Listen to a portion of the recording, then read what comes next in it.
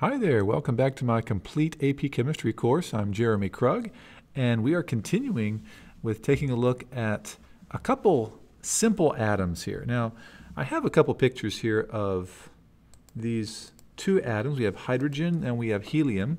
And before I go too much further, I need to remind you that these two atoms are not drawn to scale, because we know it's almost impossible to draw atoms to scale.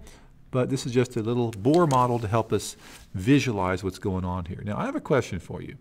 From which of these atoms would it be easier to remove an electron?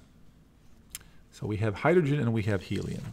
Well, one thing that we notice is that helium, as it turns out, has two protons there in the middle. We have two atoms with the same number of energy levels, but the helium has more positive charge in the middle.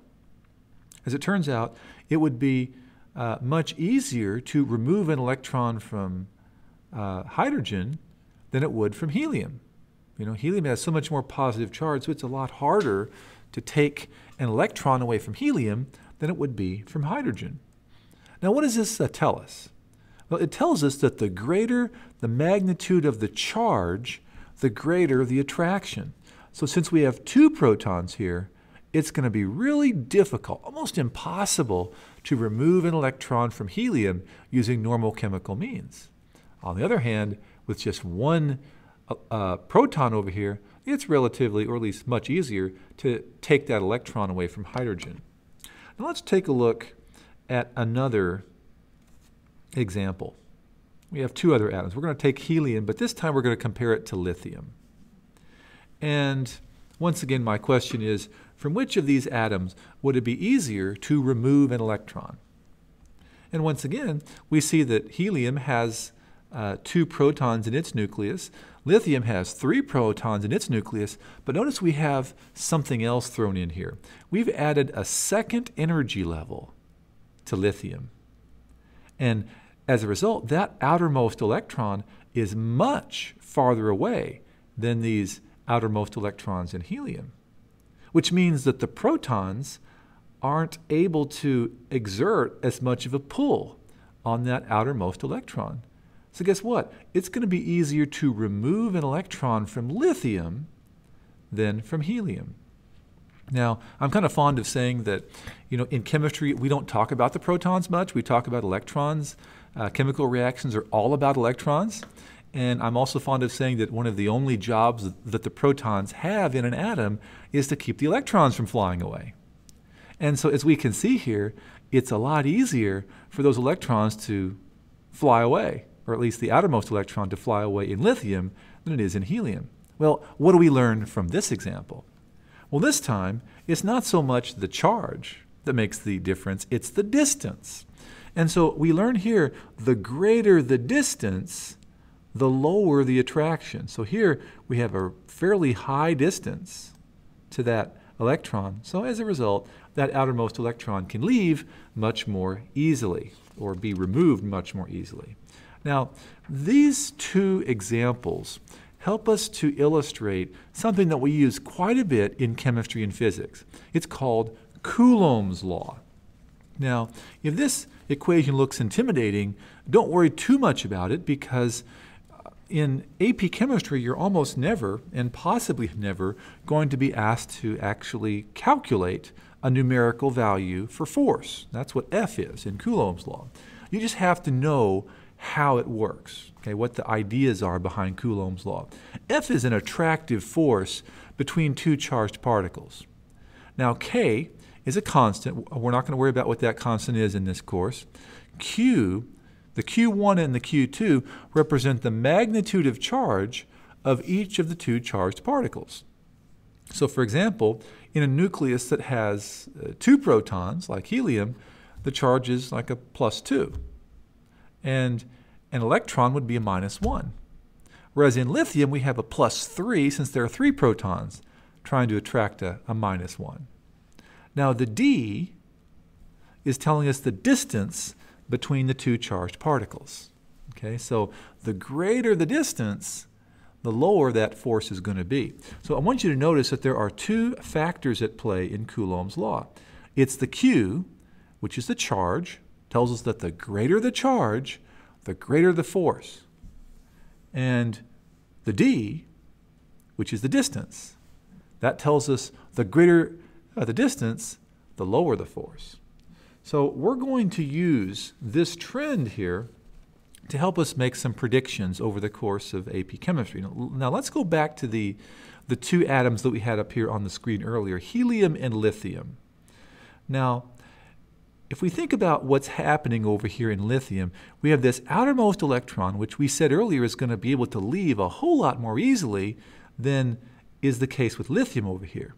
Well, what's happening is these two inner electrons, those core electrons as we might call them, are repelling each other, which is what electrons do. Now, those two inner electrons are basically repelling each other, and they're creating kind of a shield. They're shielding this outermost electron from the attractive force of those three protons in there. Now, in chemistry, this is something that we call shielding effect. And shielding effect is basically an electrostatic repulsion of core electrons, which allows valence electrons to be removed much more easily. So we can see that there is, these two inner electrons are repelling each other, so that's shielding. There's kind of a shielding effect there so that this electron can be pulled away or sneak away a lot more easily. Look at helium. Is there any shielding at all? No, because those outermost electrons, well, there are no core electrons to have any shielding effect at all to speak of. Now, let's take a look at this here. This is a periodic table trend that we learned in first year chemistry. The more energy levels an atom has, the greater the shielding effect. And we know that as we proceed down the periodic table, we have more energy levels. And so we can say that the farther down the periodic table you go, the greater the shielding effect. And this has a direct effect on something we call first ionization energy. Now, this is something that we did learn in first year chemistry.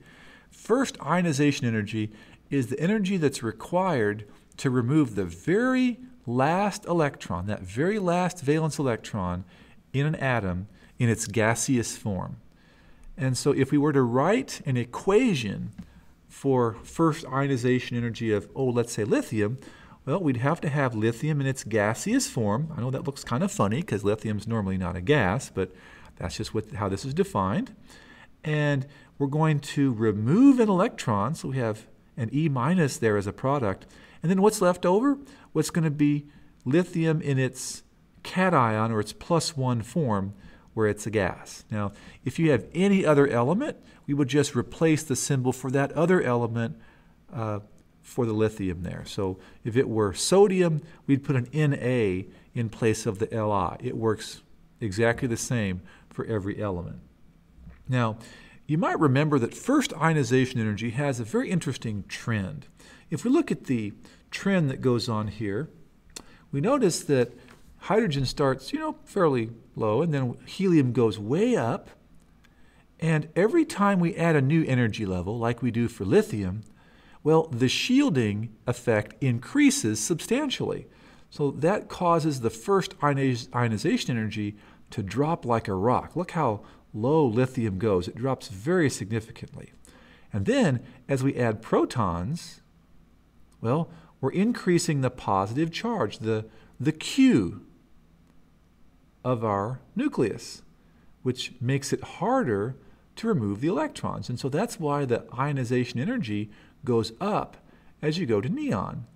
And then, as you add another energy level, when you go to sodium, well, the D goes up, and so it drops it again very significantly, and the process just continues. This happens almost rhythmically. That's why we call it a periodic trend. It happens periodically. Once you get from argon to potassium, it drops again. So we can see how this trend proceeds across the periodic table. Now, I'd like for you to notice a couple elements specifically here. We have lithium, which we've already talked about a little bit, and then we have neon up here. These two atoms both have 2 energy levels in them. But I want you to notice the difference in their first ionization energy. Lithium is somewhere around 5 electron volts, whereas neon is well over 20, looks like about 22 electron volts in its ionization energy. So my question is, why is it over 4 times more difficult to remove an electron from neon than from lithium? Well, based upon what we've learned already, hopefully we can figure it out. Here are some diagrams of lithium and neon, and of course these are not drawn to scale like I said earlier, but they have the same number of energy levels. What's the factor here?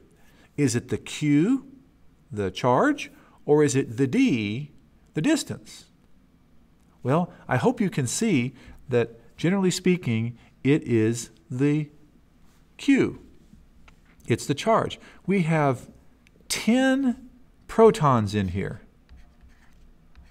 that are trying to hold in those 2 energy levels. Where over here in lithium, we only have 3 protons trying to do essentially the same job, trying to hold in 2 energy levels as well.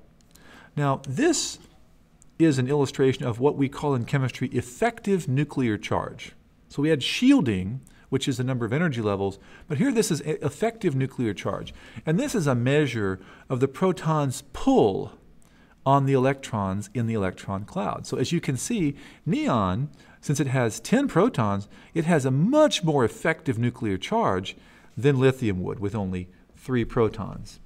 And so if we go back to the idea of first ionization energy, we can see that there are 2 factors in play here. The first one is the shielding effect. And so as we go down, we have more shielding effect. And since there's more shielding, it's easier to remove that last electron. So we say that first ionization energy decreases as we go down the periodic table. And of course, conversely, we'd have less shielding effect as you go to the top, and so it would increase the first ionization energy. It's a whole lot more difficult to remove an electron from helium, for example, than it is from xenon or from radon down here at the bottom. Now, if we're going left and right, we have this other effect, and that's called effective nuclear charge. As we go to the right, we have more protons that we're adding in, so it's going to have a greater effective nuclear charge, and it increases our first ionization energy. Remember back to that diagram we had. As you go across the table, those dots steadily got higher for ionization energy. As we go to the left, of course, it's going to decrease because we have less effective nuclear charge. There aren't as many protons holding in those electrons, those energy levels, so it's easier for those last electrons to fly away. Well, we have some very complex ideas here at play. We have effective nuclear charge and shielding effect. We have Coulombs Law. I hope I was able to simplify these for you, and I hope you learned something about chemistry and why first ionization energy has the trend that it does. If you learned something, please give me a thumbs up. Hope you subscribe to my channel. I hope you follow through on AP Chemistry here. It's a very rewarding course. And I hope to see you again on my chemistry channel where we can learn some more chemistry together.